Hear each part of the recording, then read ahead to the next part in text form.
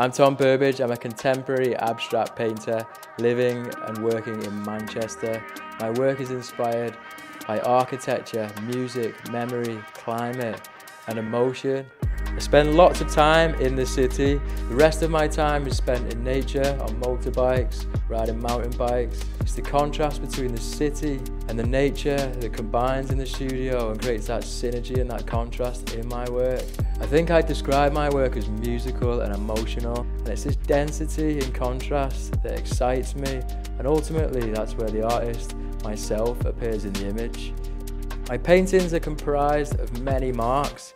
I often make my own tools, apply paint with my fingers, brushes, rollers, palette knives, decollage, scrape away paint, use water, gravity.